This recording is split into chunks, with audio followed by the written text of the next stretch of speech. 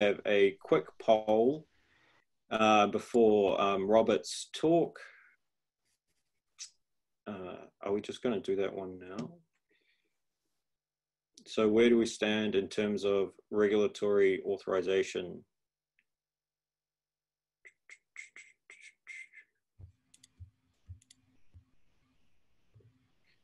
Just to gauge roughly where everyone is. Hopefully thinking about, or these talks have given you more food for thought on what processes you may have to shore up. If you are just joining us, we've had several very good presentations, mostly focusing on FDA. But interestingly, the previous presentation did touch on EU, which is slightly different in terms of approval. EU, the emergency use authorization could be considered for different devices, or you'd look at a 510K, which could take at least 6 months. So that's sort of the period you need to be preparing for. And the takeaway is document, document, document. It doesn't matter if it's just on Google Docs or Excel. Make sure it's well organized and everything you do is justified from a safety and risk management point of view. We have plenty of resources as well in the Helpful Engineering Slack channel, especially QA-RA, where Pierre Longchamp is the specialist there who can help you if you have any questions about regulatory. So is that poll, are we finished with that, Rob? Yeah, I believe it's been shared to people here. I think they can see it. I can see it. Yeah. Hopefully they can see it. So I'm going to stop that. It's kind of interesting. Yeah, so it seems like most people are thinking or planning to apply it. So hopefully these talks are really useful on sort of getting your head around what you actually need to do to get through the approval process. So next we have Robert L. Reed, PhD, talking on the state of open source ventilators and collaboration. Thank you, Ben. While I'm presenting, I can't see any of the back channels or anything, so just interrupt me on audio if you need to tell me something. I'd like to point out that this whole conference is hosted by Public Invention and Helpful Engineering, and also co-hosted by Make Magazine, who helped promote it. So thanks to all those people. This talk is going to be a little bit different because I am just learning about regulatory compliance. I would really like to thank our previous speakers. I've tried to modify my talk quickly based on what I've learned. I've learned a great deal. I'm going to talk about open ventilator composability and collaboration. This is work that has been co-done with Loria Clark and Jeff Mulligan by Public Invention. Public Invention is a USA 501c3 public charity.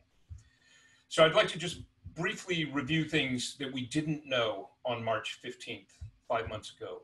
Non-invasive ventilation is essential. Therapeutic oxygen is essential. Social distancing works, but in the United States, we now know only if you actually do it. Comorbidity is a problem. Mortality of invasive ventilation of COVID-19 is very high, but getting lower as doctors learn how to do things. Coronavirus affects more than the lungs. People who don't die still get terribly sick. Young people die less often, but may have long-term debilitation. Previously unknown drug therapies help a lot. Some of these have implications for what we are doing as a community here. Personal protective equipment is a great success story of the maker community and the humanitarian engineering community. This conference, however, is about invasive and non-invasive ventilation, and we're also going to hear from some oxygen concentrators later on in the showcase. Those things are harder than making cloth masks, and that's what we're engaged in. The question to ask is, in 2021, will the story be in response to a worldwide shortage of ventilators? 1,000 technology volunteers created 100 independent emergency ventilator projects, 4 or 5 of which successfully saved some lives and then were shelved or abandoned. That's a very good solution. I think everyone who's on this call is trying to help people. Almost all of us are volunteers. It would be great if we did this, or at least it would be good. It would be even better if we did this. If we created an open source composable ventilator ecosystem that saved many lives by adapting to a rapidly evolving crisis and forever changed the way that medical devices are made. And this talk is an argument that we do that in the structure of requiring regulatory compliance. As you guys may know, Public Invention keeps a spreadsheet of open source ventilator projects. They're probably projects we don't know about. And we've analyzed these on a number of fronts. And one thing that's obvious is the world probably doesn't need 100 projects that are all trying to do exactly the same thing. If we could start this all over and we all had perfect knowledge, we probably would have modularized the problems in certain ways. So I think it's the case that we all need to be humble. There will not be just one ventilator solution. There are going to be multiple ventilator solutions that are needed. And I think we all need to support flexibility of treatment. And I mean that medical doctors have learned and probably will learn changing ways to treat this disease. If we do not offer doctors flexibility of treatment, we're not doing as well as we can. It is not the role of engineers and the non-engineer volunteers who support those teams to tell doctors how to treat the disease. It's our job to always be ready when a doctor needs something. To be humble, we have to offer transparency of quality, which has been touched on by other speakers. The open source community, I think, is pretty good about this in the sense that by definition, if you're open, it doesn't mean you're better than a closed solution. But how good you are is transparent to everybody. People can see. Everyone can see your code. Likewise, third-party testing is valuable in some context in regulatory compliance, as we have heard. It's something that makes sense from an open source community point of view. We all understand it's completely reasonable to take an open source product, try to reproduce it, and test it yourself and publish those tests. And finally, I'm going to talk a lot about conformity to standards. So to achieve the great story, rather than just the good story, we need to cancel the not invented here instinct, which of course we all have. We need to invest in reuse of other teams' work wherever possible. Now, of course, there's a burden in learning how to use other teams' work. There's a certain startup time. Nonetheless, whenever it makes sense to do so, we should try to reuse things that other people have done. As you have heard from the speakers before me, we need to invest in communication a lot. We need to invest in documenting things and communicating until we're sick of it, and then do it some more. And as a fast and somewhat sloppy computer programmer, it is not necessarily my favorite thing to do.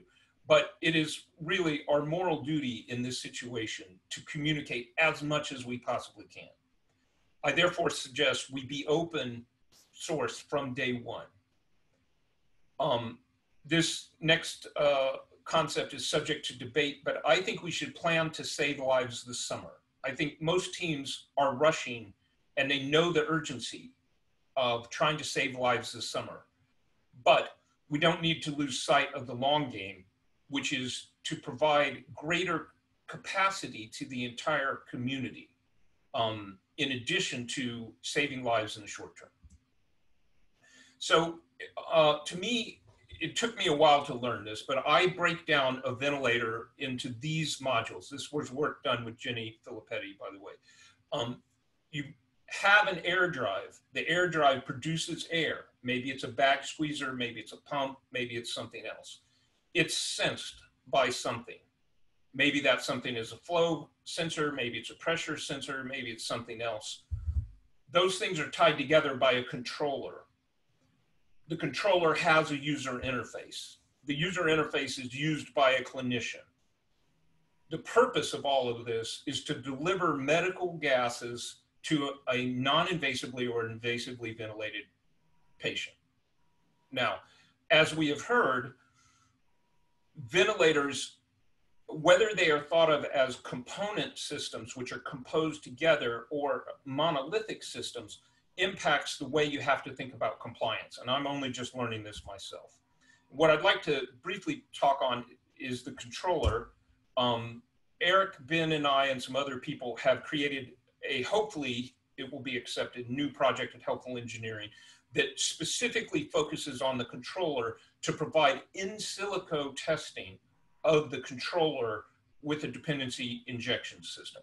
In a system like this, you use fakes, and I'm using fake not in the pejorative sense, but in the computer science sense of fakes, mocks, and stubs. You create a fake patient which responds to pressure, and you simulate all of this stuff. Now, this, of course, does not eliminate the need for integration testing, but it can improve the quality of what you're doing by testing and finding problems earlier. Now I'd like to talk about the sense module in the basic ventilator diagram, because Public Invention has built one. And I'd like to thank Gloria Clark for doing this. So as you may know, we make the VentCon and we give it away for free. And you can sign up to get another one. We've given away 10 right now. The VentCon, I now know, I didn't know this, would be considered an accessory. If you look at the photo up on the right, basically you plug it into the airway with standard 22 millimeter connectors. And it sits between the ventilator on the inspiratory limb and the patient or the test lung, since right now the VentCon is mostly for testing, not monitoring. And it has an airflow sensor, an oxygen sensor, and a pressure sensor. It transmits data via UDP to a public data lake. Later we'll make that private, but right now that's the way it works. It produces this data in a standard, and Public Invention has published a respiratory data standards, which we call PIRDS, for Public Invention Respiratory Data Standard. It has a binding in both JSON and byte level, which is very important for some of the work that we're doing. So I really believe as a community, creating standards, which maybe never needed to exist before, can help us cooperate tremendously. So the PIRD standard, I think, is pretty good. We've thought of a lot of the things that needed to be there. Of course, it can be versioned. Dr. Schultz submitted some GitHub issues just recently to expand it a little bit, and so we'll rev the version number of the PIRDS document. Every team has to represent data somehow. I believe right now everyone is representing data in their own way. And so I suggest that we use a standard. I recommend you use the PIRD standard, but it doesn't really matter. Use a different standard, but we should definitely have a standard. Because we have a standard, Public Invention has a system called breath plot, which allows dynamic plotting of the data, which provides the same kind of clinical things that you expect in a ventilator. With the calculations over on the right, it provides dynamic pressure and flow graphs, which doctors find to be essential. And it also provides an event chart for things like errors, which may occur, alarm conditions, and even patient dyssynchrony. On the event chart, we put things like FiO2 and humidity readings, and we break each breath down into individual breaths, and we compute things like the rise time of that waveform and the work of breathing. This is an example of the VentCon. It's in that little clear box on the left, being used with the test lung by the RME team, which is presenting in our showcase. We have shipped 10 of these. We've made a video of how the VentCon works. Currently, it is a tester, not a monitor. If you're a team and you want to use a VentCon, we'll be happy to ship you one free of charge as long as you convince us that you're really going to use it. There's a sign-up form at the Public Invention website. So JPL made a pretty good, not open, but closed emergency ventilator called the Vital. But it has no means of displaying a pressure volume curve. So an idea would be to say, well, don't change it, bolt on a VentCon. Now, based on Michelle's talk, I didn't know this previously, about parent devices, component devices, and accessories, the VentCon might at that point be considered an accessory in that it is capable of producing this clinically valuable display dynamically, either as a testing calibration type situation or later if it were to achieve compliance or clearance with the FDA as a something that you would hook up with a real human being. Is the VentCon good? I don't want to say it is. We developed it very quickly. It has not gone through the risk analysis and quality maintenance stuff that people have asked for. But my real point is that the Public Invention Respiratory Data Standard would let someone else build their own VentCon. If you don't like the VentCon, build another one.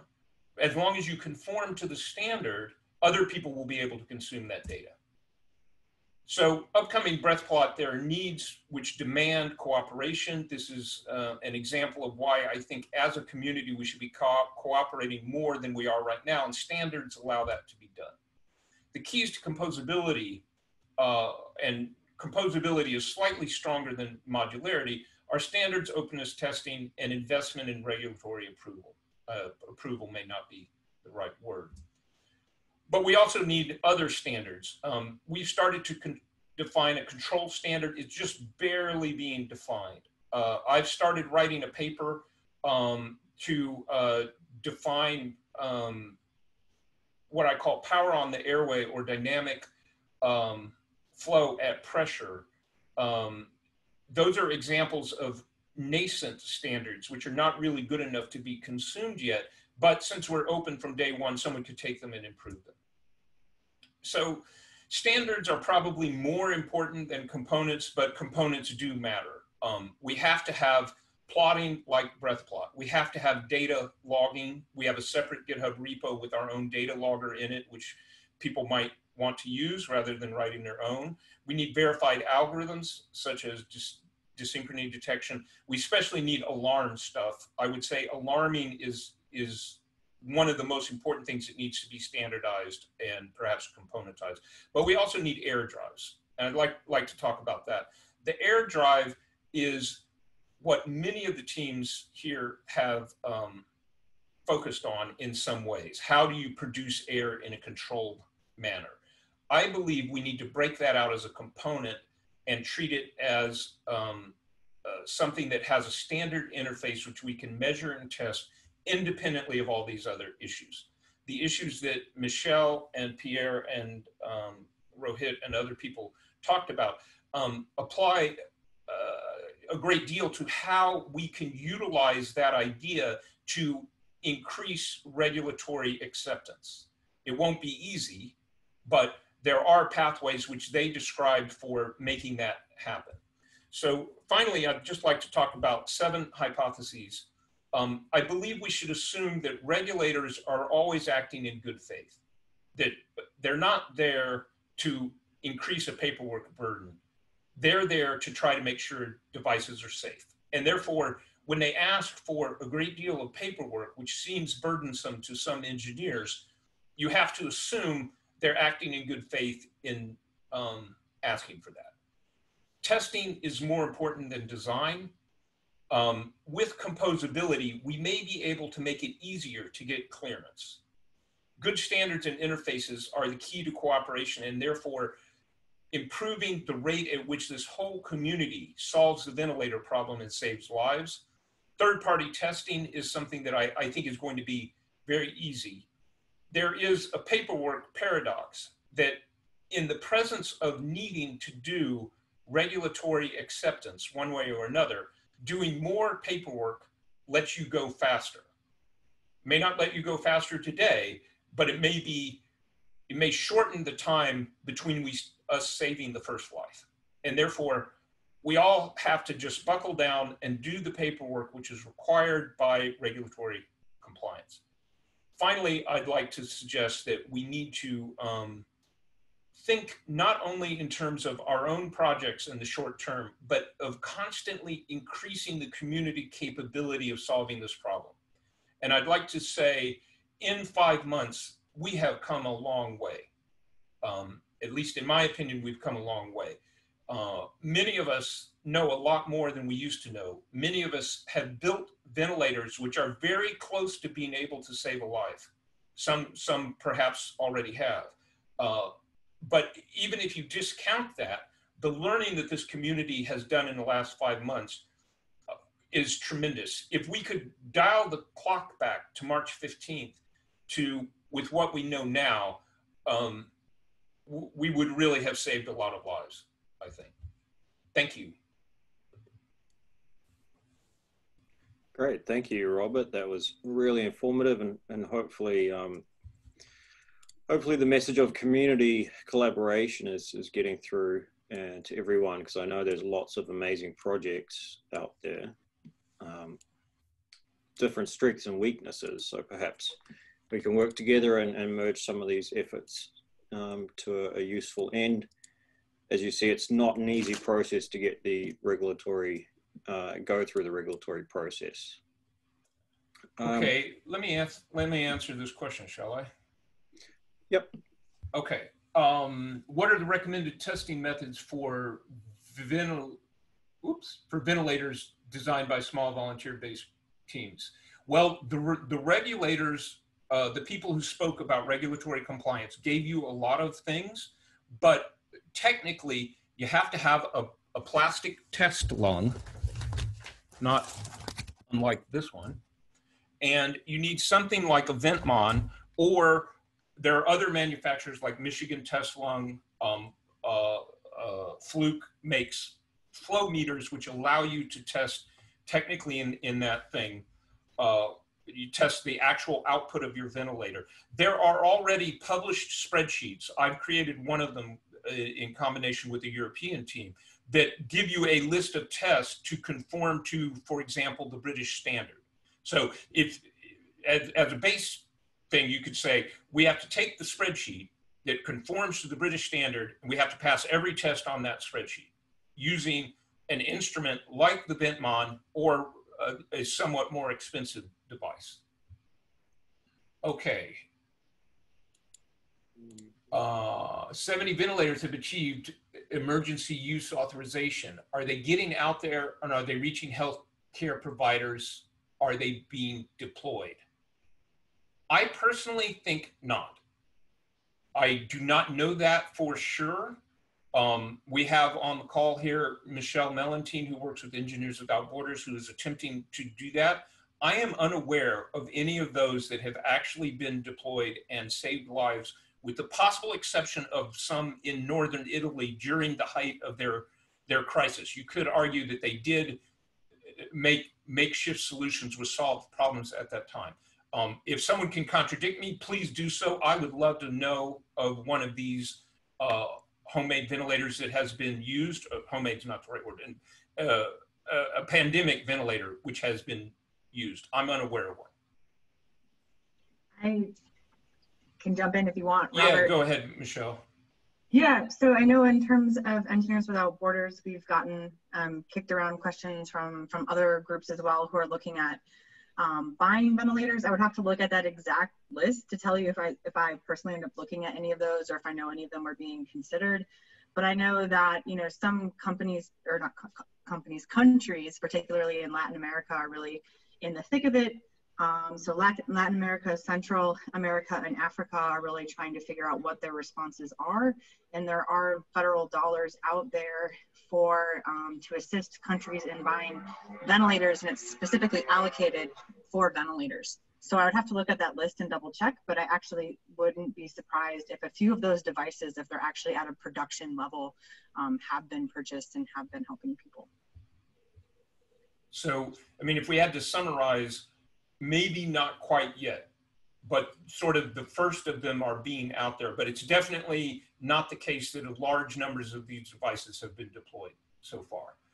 There's a question, is there a list of component sources, test lungs, O2 sensors, that can be hard to source when you aren't in a hospital? Sort of. Public Invention has an open source spreadsheet for open source projects, which includes modules and components, that it mostly focuses on open source ones, not the commercial ones. However, if you were to go there, you would find open source projects that may talk about commercial examples of those things.